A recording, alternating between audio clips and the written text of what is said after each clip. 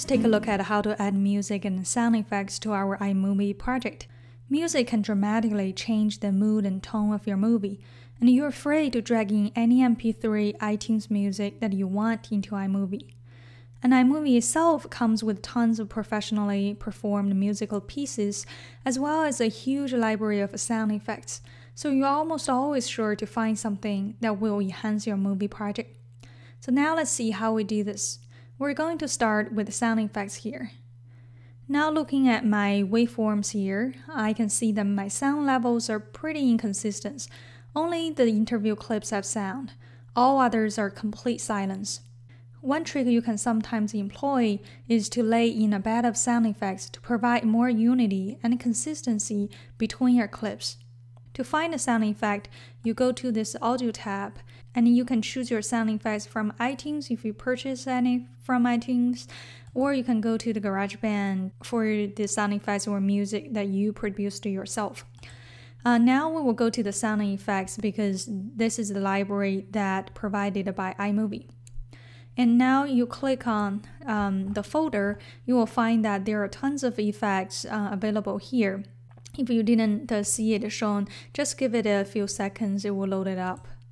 And depending on what software you have installed, like I have Final Cut Pro sound effects because I have a license of Final Cut Pro.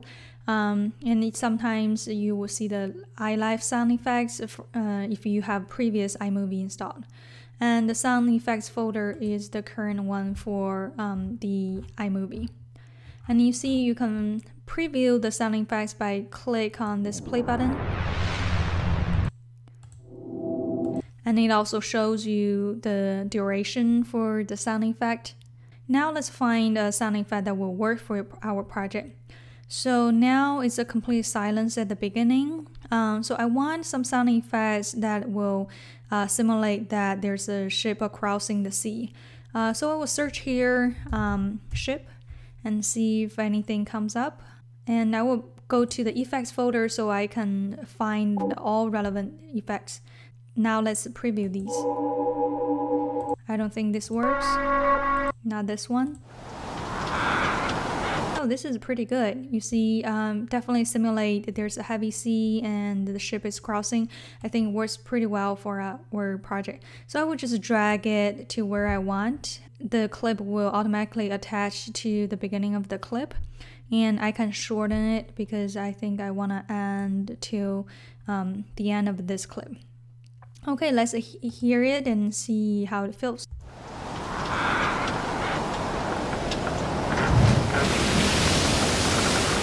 Pretty good, huh? Now it really feels like you're immersive in this environment. There's a ship crossing the heavy sea.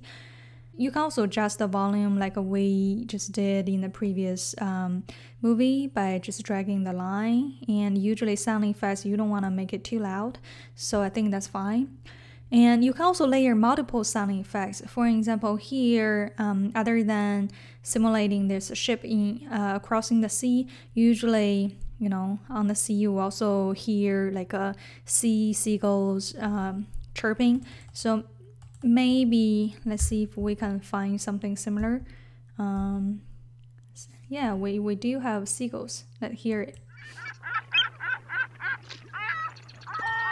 Okay, so I will drag it here. You see that I can definitely layer multiple clips together. And I will probably lower it a little bit. And let's hear the effect.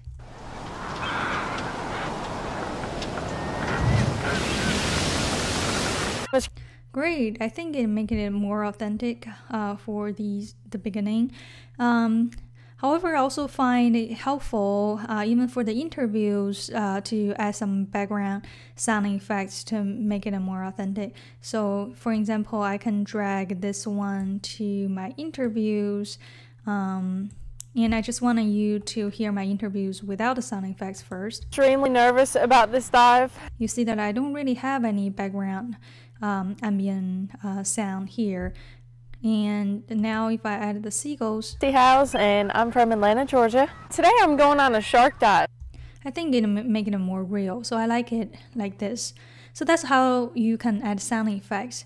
And now let's see how we can add background music, because the best way to fill out all these gaps without sound is to add a background music. And similarly, that iMovie has a library of theme music that you can choose from. These are all the theme music and you can play it. Okay, but I already have a music that I prepared myself in my Shark Dive footage, and so I will just drag it to my timeline.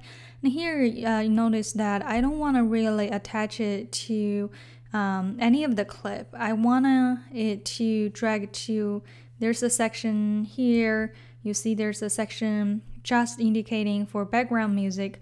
I want to drag it over there, and I will explain why I do so in a minute. Okay, so now I have a background music. Let's play it and hear how it sounds.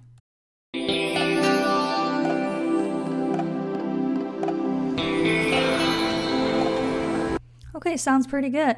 Music can really affect the tone and the mood of your project, but two very different pieces of music can create two very different moods. For example, I prepared another one just for you to compare. Let's drag this one instead, and I want you to hear it and see what's the difference.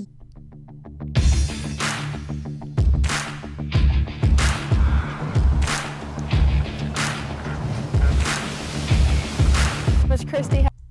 So you can definitely feel that the first one is more relaxing, but the second one feels more intense. So that's how I mean that the music can really affect the tone, the mood of your project. So definitely take some time to choose the appropriate music for your own project. Okay, so I will place down my background music here. Now an important part to note here is that the way I've been adding the sound effects is by keeping the sound effects attached to a clip. So once you've attached the audio file to a clip, it stays with that clip, even if you move the clip to a different location in your project. For example, I can rearrange, and you find that my audio clips is actually moving with my clip.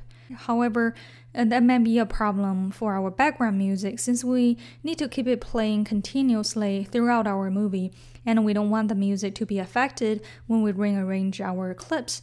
That's why I put the background music to the music section. You can see that it is not attached to any of the clips here. That's why when I rearrange any of the clip, it doesn't really affect my background music here. So now we've added some sound effects in the music. You see, we definitely have some problem with our background music. So in the next movie, we will take a look at how to perform more advanced adjustment to our background music to make the project sounds better.